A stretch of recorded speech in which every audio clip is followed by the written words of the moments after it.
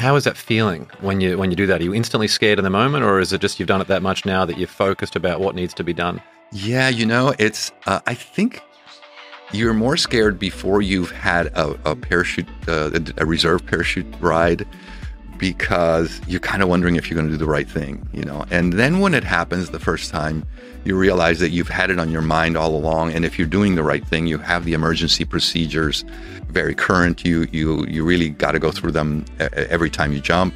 What if something happens? And you kind of go through the procedures in your mind.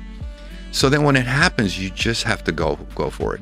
An example, for instance, and this was something I learned that was fascinating, I thought, is that once I had to open my reserve, I was going high speed, and I didn't actually have a parachute out, and it malfunctioned completely, so the pack wasn't even open, which have been most of my reserve parachute rides.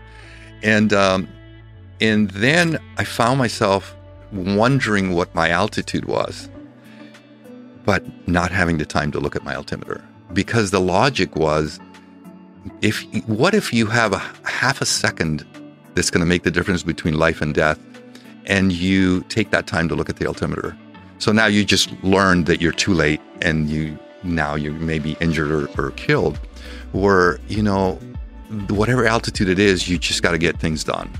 And there's no need to find out where you are. And it also opens up the need for the awareness of knowing where you are without looking the altimeter, which is something I learned in photography, by the way. Something where a long time ago, somebody taught me that the light meter was not to read the light. It was to read your decision on what the light was. Once you made the decision through intuition and looking and experience, then the meter was to measure you and see how accurate you were.